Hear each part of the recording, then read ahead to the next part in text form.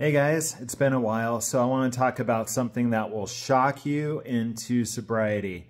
So if you're having trouble relapsing, you never seem to quit alcohol for any length of time, I want you to do this experiment. Now, it's going to blow your mind and it's going to be rough, okay? This is going to be something that will bring up a lot of emotions, but that's what you need to do to really face your alcoholism and to do something about it, because most alcoholics, they don't want to face pain. They don't want to face any more pain. That's why they pretty much started drinking. I mean, I started drinking because it felt amazing and because I was brought up under a very strict household. So when I first tried alcohol when I was 17, that buzz was like magic, okay? But then it turned against me, and the next 2 decades nearly killed me and destroyed my life. So there's a step in AA. It's the 4th step. And I'm going to read this to you, so just listen to this. Number 4, made a searching and fearless moral inventory of ourselves. So I had to do this years ago. And basically my sponsor was like, I want you to write down everything bad that has happened to you because of alcohol. Everything. Literally, you have to write an autobiography, okay? And I suggest that you do at least 3 to 5 pages on a notebook, okay? And it might take a while to get it going, but pretty soon it should flow.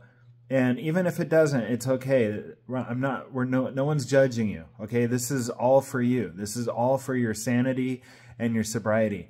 But when you do this, I suggest you do it tonight, okay? It's Friday night here.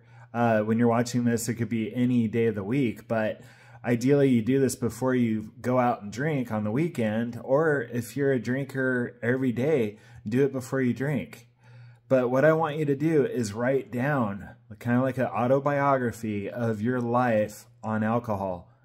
And you have to think of everything that you've done. This is really something that is going to take balls. You're going to have courage, okay? If you're a real man or woman, you got to step up to the plate and write down everything that you've done on alcohol, not what other people have done, okay? That's what a lot of alcoholics do, is they project everything out onto other people. Well, it's their fault. They did it to me. But actually, if you want to recover and stay sober, you have to take 1,000% accountability. And I know it's really hard. It's really hard for your ego to adjust to this. But this is where the true you will come out. And the true you is beautiful. Okay, you're full of love. You're full of light. You have gifts. And you can change the world. Honestly, okay? I've been sober for 10 years. Amazing. My life is amazing. I don't get in trouble with the police anymore. I don't fight with my girlfriend anymore. The quality of my girlfriend has skyrocketed, okay? When I was a drunk, I attracted drunk people or people that partied. And there's a lot of drama in partying. There's a lot of violence. There's a lot of anger. There's a lot of cheating. There's everything. All the demoralizing things are wrapped up in an alcoholic life. Families get destroyed every single day from someone who's alcoholic. If you ever watch Intervention, the whole family is distraught and they're crying and they're like, please come back to us. It tears families apart. Okay, so if you want to get sober, you have to point the finger back at yourself and start writing in that frickin' notebook everything that you've done. From the smallest thing when you started drinking. It could have been like, you know, punching a hole in the wall or doing graffiti or cheating on your girlfriend or your boyfriend, hurting your parents, driving drunk, minor in possession. I got 2 minor in possessions in 1 week. I hurt myself. I still have scars. This scar right here, that's from wrecking on a bicycle. Okay, I just face planted on the asphalt. Even this could be something from the bike rack or something else. I hit my head so many times. You know, we're wearing the scars of our drinking. It's not romantic. It's not cool anymore. Okay, so when you write down everything in chronological order, or when it comes up, you know, just write it out. Just free flow. Just let it all out. Okay, and what you can do if you feel like drinking in the future, bring it out. Bring out the notebook that you wrote all that puke in, all that venom, all that demoralizing darkness.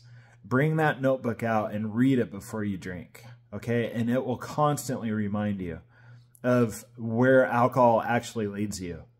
Because as alcoholics, we really forget how fast, you know, what the bad stuff is. If we want to go out and drink, we forget the bad stuff to rationalize drinking again. Oh, that was a long time ago, or it's going to be different tonight.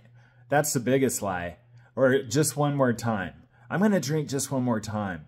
Or it's going to be different tonight. Or I'm going to stop at 6. I've lied to myself thousands of times. It never worked out. I always blacked out. Always something bad happened. And if you want to be sober forever, you have to do this. Now, let me just go over the first 4 steps real quick in short order. So the first step is we admitted we were powerless over alcohol. That right there is very liberating.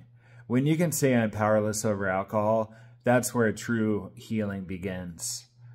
If you're still like, oh, I can handle it, then I'm sorry, this channel isn't for you. You're not ready. You got to go back out and war some more.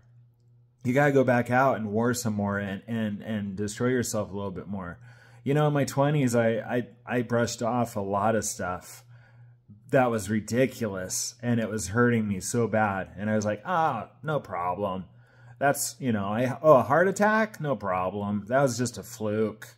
Oh yeah, I did this? Not a problem. You know, but it's a waste. It's a waste of life, and it doesn't get better. Now, if you can moderate, this channel isn't for you either. Okay, some people leave a comment and they're like, "Oh yeah, you know, it's not a disease. It's not progressive. Been drinking for, you know, and it's fine." It's like, well, then why are you watching my video?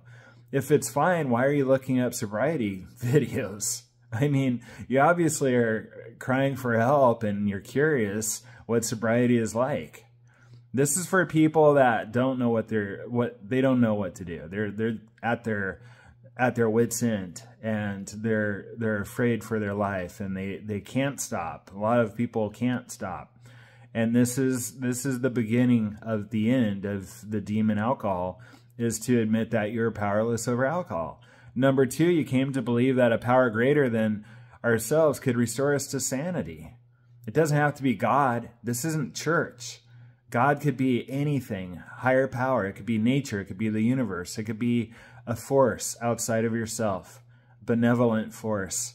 You just have to get outside of yourself, because right now your will is what's digging your grave. Okay, you're the one in control with the keys to your life. You have to turn the keys in and let God. Okay. Number 3, you made a decision to turn our will and lives over to the care of God as we understood him, you know, or she, or whatever. Okay, so you turn the car keys in. You turn it over to God.